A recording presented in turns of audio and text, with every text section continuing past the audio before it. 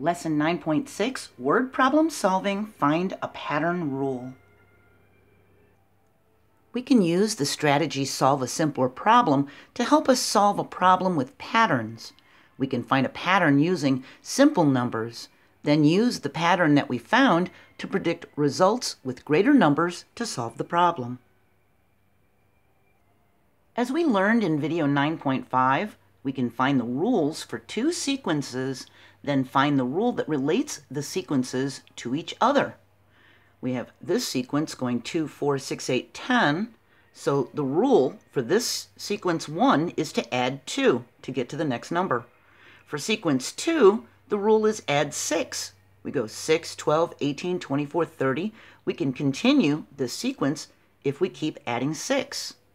And the rule that relates sequence 1 to sequence 2 is multiply by 3.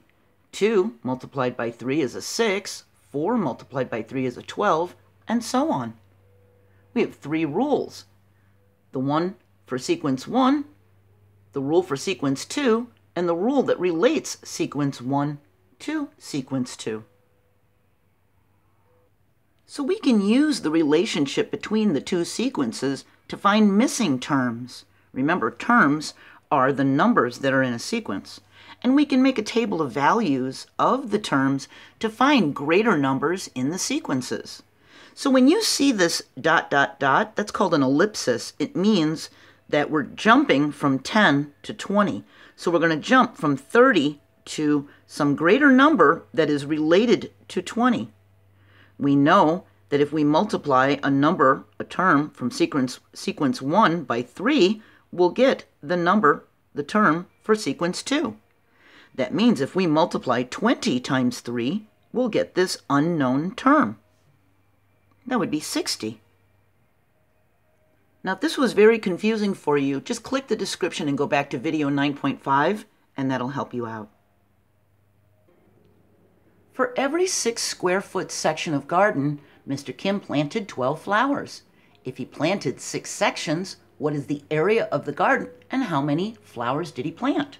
So we can make a table using the given information, then find rules that will relate the sequences.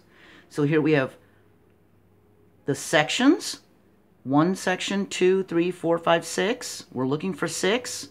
And the area in square feet for 1 section is 6 square feet, which is 12 flowers. We're going to add 6 for the area in square feet, because if he has 2, he'll have double this, that'll be a 12. And if the number of flowers for 1 section is 12, we're going to add 12 to have 24 for 2 sections. And we can fill in the unknown information in the table by either adding 6 for the square feet or adding 12 for the number of flowers. We can also look at the relationship between the sections, the area in square feet, and the number of flowers. 1 to be a 6 is 1 times 6. We could do 1 times 6 equals 6. And 6 times 2 would equal 12. So we could do times 2. And we can check for 2 sections to see if this rule works. 2 times 6 is 12. Yeah, so times 6 works here.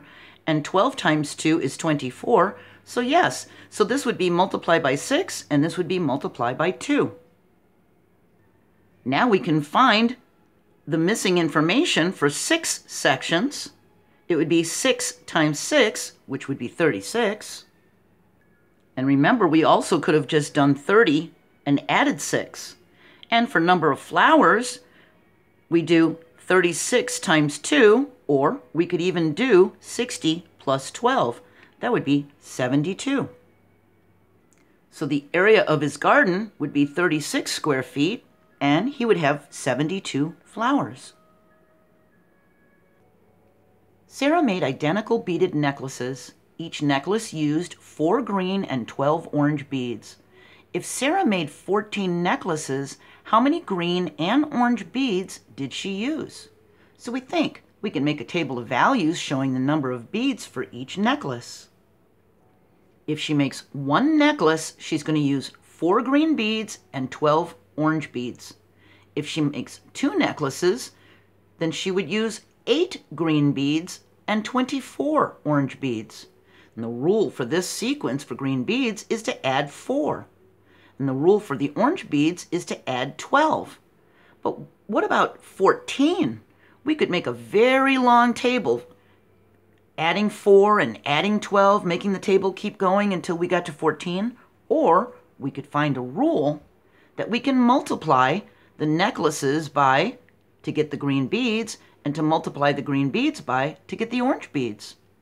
When we look at the values that we have have 1 times 4 is 4, 2 times 4 is 8, 3 times 4 is 12, so the rule here is multiply by 4.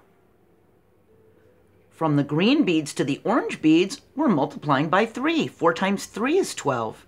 We check it with this one.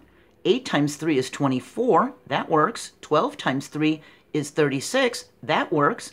So this rule is multiply by 3. That means to find the green beads for 14, we need to multiply 14 times 4. 14 times 4 is 56, so we know she would use 56 green beads. And we can multiply 56 times 3 to find the amount of orange beads. 56 times 3 is 168, so we know she would use 168 orange beads. Remember, these little dots are a way of saving space so that we don't have to list 5, 6, 7, 8, 9, 10, 11, 12, and 13. We skip from the 4 to the 14. We skip from 16 to 56. We skip from 48 to 168. Sophia is using a double T block design to make a quilt. Here's a double T block design. This is 1 block for a quilt. In her design, each pattern adds 5 blocks and 80 triangles. She used 40 blocks on her quilt. How many patterns, like this, of the 5 blocks, and triangles did Sophia use? You can see all the little triangles. So the number of patterns for 1 would be 5 blocks, and would have 80 triangles in those 5 blocks. 2 of them would be 2 times 5. That would be 10. That means we're adding 5 for this sequence. And for 2 of them, we would have 80 plus 80. 80 times 2, that's 160. So we're adding 80 as we're going in this sequence. We need to know what would happen, how many patterns and triangles she would have if she used 40 blocks. So we know the number of blocks, but we don't know the number of patterns, and we don't know the number of triangles. So we look at the relationship between the sequences going vertically. We have 5 times some number is equal to 80. We can do 80 divided by 5, that's equal to 16. So it must be 5 times 16 is equal to 80. We look at the next one. 10 times 16 would be 160, so it is times 16. So to go from the number of blocks to the number of triangles, we multiply by 16. And for the number of patterns, we look at the relationship. It's going from a 5 to a 1. This one's going from a 10 to a 2. This one's going from a 15 to a 3. This one's going from a 20 to a 4. And 20 divided by 5 is equal to 4. 15 divided by 5 is equal to 3. 10 divided by 5 is equal to 2. And 5 divided by 5 is equal to 1. So we know to go from the number of blocks to the number of patterns, we need to divide by 5. And we can find the number of patterns by doing 40 divided by 5. That would give us 8. We have to do 40 times 16 to find the number of triangles. We do our multiplication, and we find it's 640 triangles. We needed to use the given information, the number of blocks, to compare it to the number of patterns and the number of triangles. Using a rule makes it easier to determine the relationship between the objects in a pattern.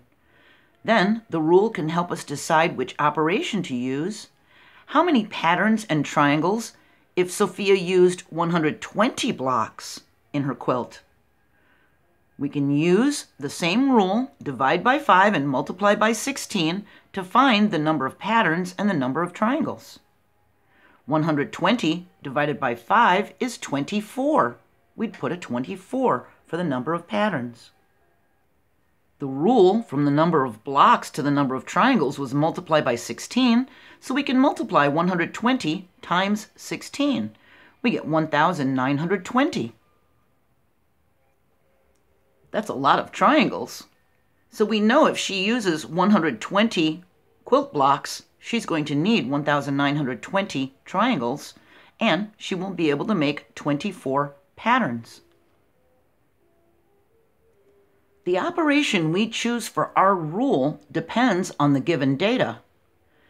Cats, if we have one cat, it's got 2 ears and it's got 4 legs. If we have 2 cats, we'll have 4 ears and 8 legs. And for this sequence, we just add 2, because there's 2 ears on each cat. And for this sequence of legs, we would add 4, because there's 4 legs on each cat. To go from cats to ears, we just multiply by 2. To go from ears to legs, we multiply by 2. And we'll be able to use the number of cats to complete the table.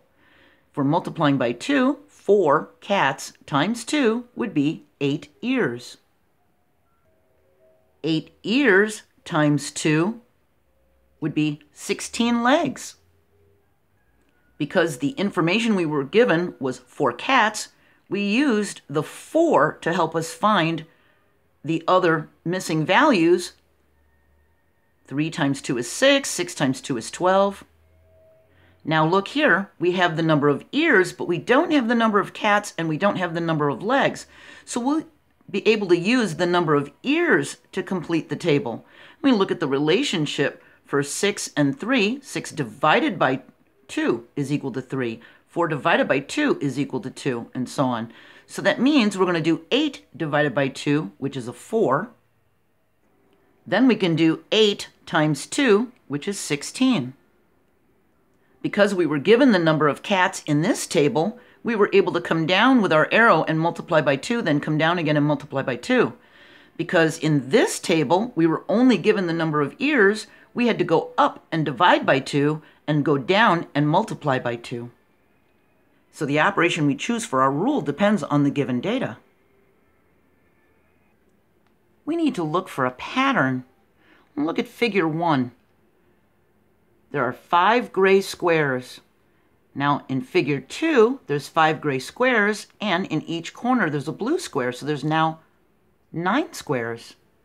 For figure 3, we have the same pattern as figure 2, but now we've got a gray square in each corner. There's 13 squares in all. For figure 4, we have the same as figure 1, 2, and 3, but now we've got light blue squares in the corners. Now there's 17 squares. So look at the difference from one figure to the next figure. If we draw figure 5, the next figure, how many squares would they be? Let me look at what's going on. We went from 5 to 9 to 13 to 17. Do you know what our rule would be to add? We find the difference between 9 and 5, that's 4. Between 13 and 9, that's 4. And between 17 and 13, that's 4. The rule is to add 4. If the rule is to add 4, and this figure has 17 squares, figure 5 must have 17 plus 4, which would be 21 squares. We look at the difference from one figure to the next figure to try to find the rule, and we found that it was add 4. As you're doing this, make sure that you're really paying attention to the rule and the relationship from one sequence to the next sequence. In our next lesson, 9.7, we're going to graph and analyze relationships with ordered pairs. I hope I'll see you there, and I hope you have a really nice day. Bye.